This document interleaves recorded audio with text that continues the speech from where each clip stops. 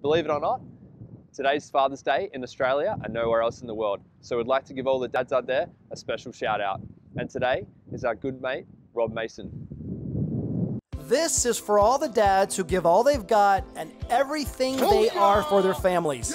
You know who you are. Whoa. Every time you hear the word dad, father, pop, sir, and even hey, you get it. So from all of us, thank you that you crack up. You're always there to open up. You even attempt to pull up. As the world changes around you, you do your best to keep up. You, Dad, hold up. You build us up. You show us what it means to man up. Sign up. Papa, miss you. And make the time to catch up. And in the most ordinary of days, and the most of ordinary circumstances, you take the time to look up and count your blessings. We may not say it enough. We are better because you pray up. Stay up. And as we grow up, you, Dad, choke up. And when we seem to be at our lowest low, you even help us keep our chin up. You're there for the checkup. Hang in there, big guy. And the cleanup. And you take the time to listen up and read up. So Dad, thanks. Thanks for sowing love, for teaching right from wrong, for being willing to go the extra mile. You surrendered the comforts of doing things halfway. You prayed for us night and day.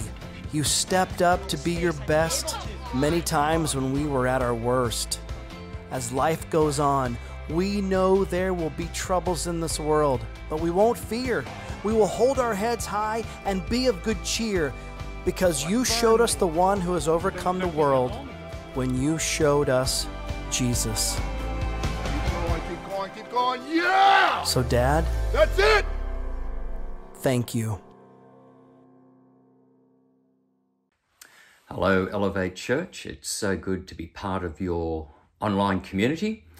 I'd love to be there in person, but at the moment, you guys have got very tight border security. So us disease-ridden people from the eastern states are not able to visit. But hey, one time I'd love to see you in person. But until then, it's great to be able to share a few thoughts with you. It was a phone call I was dreading. My father had been unwell for some time. I'm living in Perth. My father and mother are living in a place called Nowra. It's about 200 k's south of Sydney. And I knew Dad was battling with chronic fatigue and a lot of pain. He had to step down from ministry prematurely because of pain. But the phone call came and Mum said, we've just had a diagnosis. It's not good. Your father has prostate cancer. It's inoperable, and Mum took on the primary role of being the carer.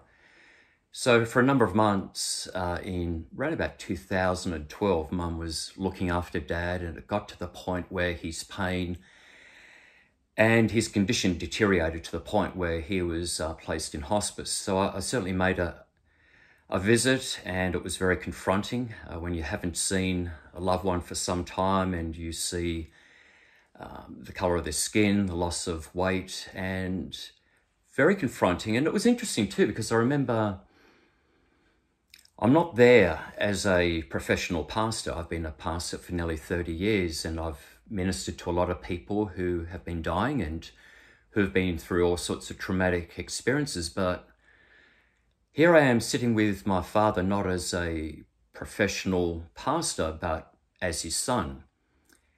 And we spent time talking. Dad recorded times about his childhood and family holidays with us. And, there's some very good memories. And at times it was a little strained, and there were times of quietness. Dad had a little bit of dementia and got a little confused. And then there were times I'd read his favourite book of the Bible, which is the book of Psalms, very pastoral. And so I'd read Dad some psalms, and we would pray, and then we would break bread, have communion together. And it was a very beautiful moment.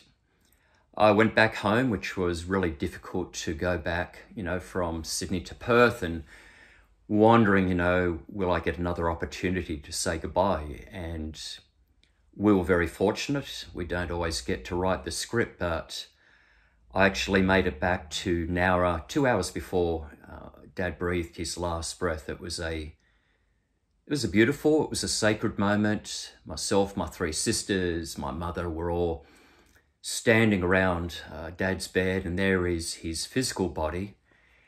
And we know he's gone. We know that is the very place that my father entered eternity, even though his body was so fragile.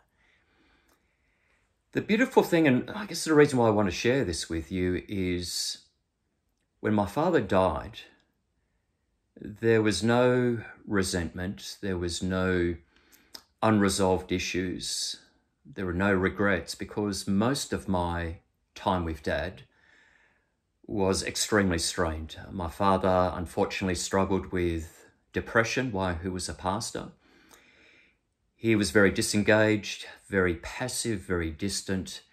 And so I didn't really grow up knowing my father's love and affection or approval. Always had the sense that I had fallen short. I was a disappointment. And so even though I had a lot of anger and resentment, at the same time, I remember growing up afraid of the day he dies, knowing I will have extreme guilt and all these unresolved issues, and it would have been agony. But by the grace of God, we had many an opportunity to allow the Spirit of God to bring healing. The defining moment that brought healing between my earthly father and myself was at a conference in Perth. It was in the late 80s. There were a couple of thousand people that attended. And I remember, it was brought on by a whole lot of Americans. They were called the Vineyard, and I didn't know anything about them, but I was paid as a youth pastor at Warwick Church of Christ to attend the conference. I thought, that's not a bad deal. So I attended, and it was probably the second or third day, one of the speakers, who I've never heard of, for about an hour, he shared a message about the Father heart of God.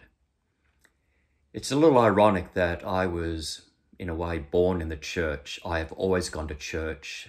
For some years, my father was a pastor, and I just went to church 2 or 3 times a day. Oh, I should say 2 or 3 times on a Sunday. The morning service, Sunday school, the evening service. Sometimes young people would come to our house after church in the evening, and so that was cool. But I've never heard a message on the Father heart of God. I remember when I was baptized, of course in full immersion, I was baptized in the name of the Father, the Son, and the Holy Spirit. And, we were a church who always talked about Jesus, which is wonderful. But it's one of the first times, the Father, it's an interesting concept. I've never heard a message about that. And as far as the Holy Spirit was concerned, well, in the denomination I was in Churches of Christ, in the 60s, and probably even the 70s, the Holy Spirit was never mentioned because he was almost seen as some crazy uncle, some wild guy that you just didn't talk about. So here I am in Perth, in a conference that I didn't really want to attend, but hey, I'm paid to be there. And a guy speaks for over an hour on the Father heart of God. He shares his story about his relationship with his father. So immediately he became relatable, and I got emotionally connected. But then he talked about the relationship between God the Father and God the Son. I've read these verses before, but I've never really looked at this transparency where Jesus speaks about his relationship with the Father. And this teaching, which, as I said, went over an hour, I'm going to do my best to condense in about 10 minutes, because this was the catalyst that led me in a time of asking, well, at least, first of all, saying to my father, I have a revelation of the Father heart of God that I've never had. My understanding now is I have always been fathered. And I want to say I forgive you. I don't want us to dwell on the past. I don't want to talk about times, he let me down because he was aware of it. He used to talk to my mum about his guilt. And it was just almost like this fresh start. It's okay, Dad. I've always been fathered. But I want there to be a healing between us. And so as the years went, we shared a lot of life, particularly in ministry. I was able to, he became like a life coach. And there was a bond that was beautiful. And so when he died, it was just this, I honoured him and loved on him. And there was no, hey, but you never loved on me. It was this revelation that brought freedom. So the first verse I want to share is John 5:19. And reading from the New International Version, as you know, there's all sorts of different translations and paraphrases, but this is quite good. It says, the Son, speaking about Jesus, he's talking, I think in this context to a lot of religious people, he said, the Son can do nothing by himself. He can only do what he sees the Father doing, because whatever the Father does, the Son also does. That was a revelation to me. I know about the teaching of Jesus, his preaching, the miracles, the healings, and, water into wine and feeding the multitude. But I never really saw the basis of the ministry of Jesus was a revelation of the love of the Father. And so as I began to look at that and realize that foundational to the ministry of Jesus was he knew he was loved by the Father. He could submit to the Father's authority to the point he said, I don't do anything on my own. Whatever I do it because that's what I see the Father doing. In a moment, we're going to look at the next verse, John 5:20, where he shares, because of this love, the Father shows me what he's doing. But there was this sense of the Son, Jesus, knows he's been fathered all of the time. So this is my now application to it. I realized, so when Jesus turned water into wine, he did it because that's what he saw the Father doing. He didn't just think, oh, this is a good idea. And I don't think God the Father was up in heaven going, what, that's going to be your first sign?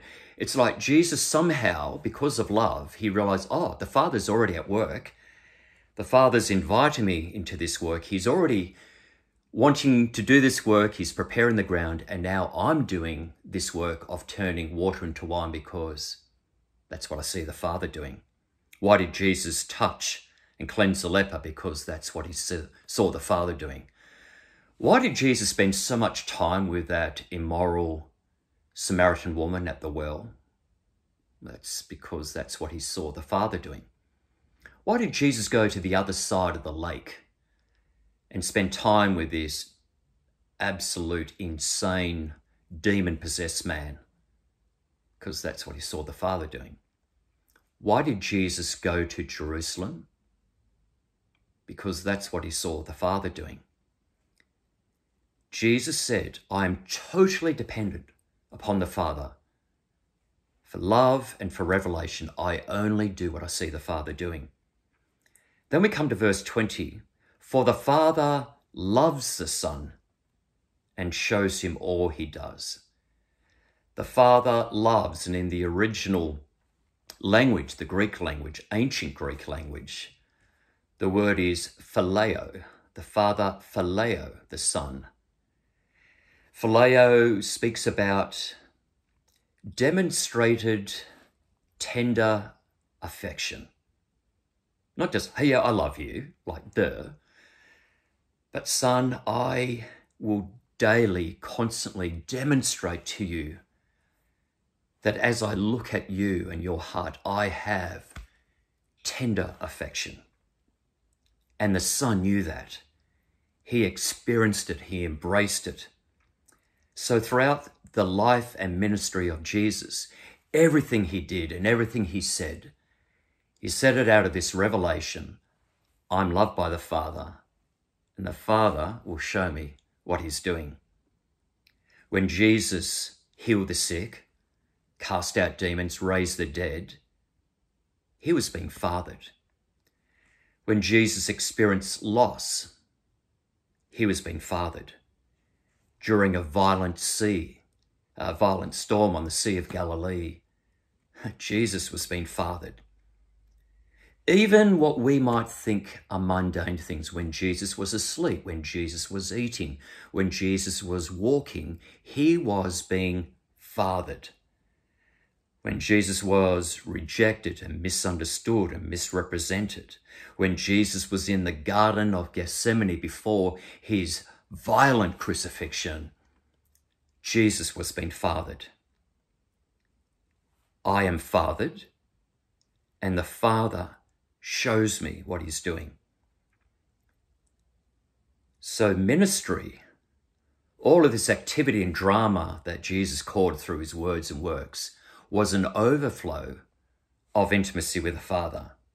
The Father is already at work, and the Father is inviting me into this work. And the work we do is an overflow of intimacy. It would be fair enough to ask the question, well, Rob, that's really good, but isn't that a unique relationship, the Father and the Son and this love? Yes and no. What the Father and Son is eternal. Jesus the Son was fully God, but he was also fully man. And for these 33-something years, it was a different relationship.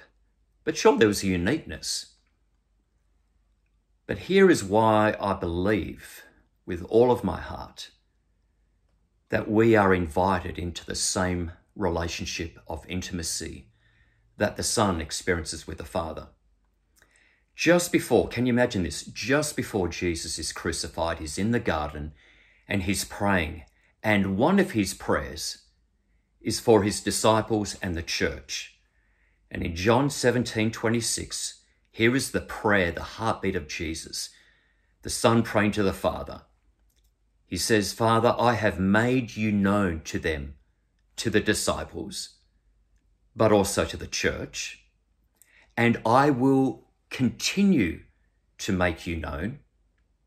I'm going to continue to reveal, in order that the love you have for me may also be in them, and that I myself may be in them. Question. If this is a prayer that Jesus prayed, don't you think the Father would go, yes, I'm going to answer that prayer. You have prayed my prayer. You know my heart because of this oneness, this intimacy. Yes, I will love on the church. I will love on the world, but it will be the church who will experience this extraordinary love. Let's just pause for a moment. Jesus is saying, the love you have for me, I'm praying for that manifestation through the Holy Spirit to be on the church, that we too minister and serve out of overflow the love of the Father. We are being fathered. So how do we experience the Father's love? Well, we've got to get into the family. And we come to a term also expressed by John that we need to be born again. And unfortunately, that phrase has got a bad rap. You know, there are times people say, are you a born again Christian or just a Christian, which is a little weird because really you're asking, are you a Christian? You know, if you're born again, you're a Christian. If you're a Christian, you're born again. But this term speaks about family, speaks about a father.